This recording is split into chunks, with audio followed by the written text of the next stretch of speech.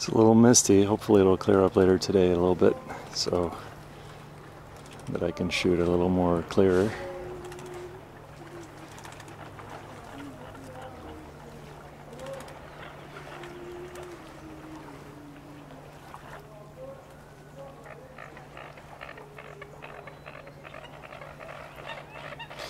So if I remember correctly, something about 80,000 years ago, there was this massive eruption here. An old Barco público? No. No boat ferry? I'm recording. It's nice for picture in the lake. Okay. Yeah, maybe later? Yes, maybe later. I'm just walking around. Oh, okay. 25 quetzales maybe you want to do. So what happened was so much lava and stuff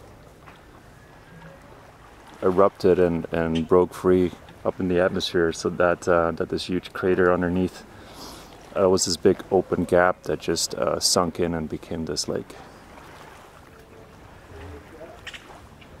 And then all these that you see around you are all volcanoes.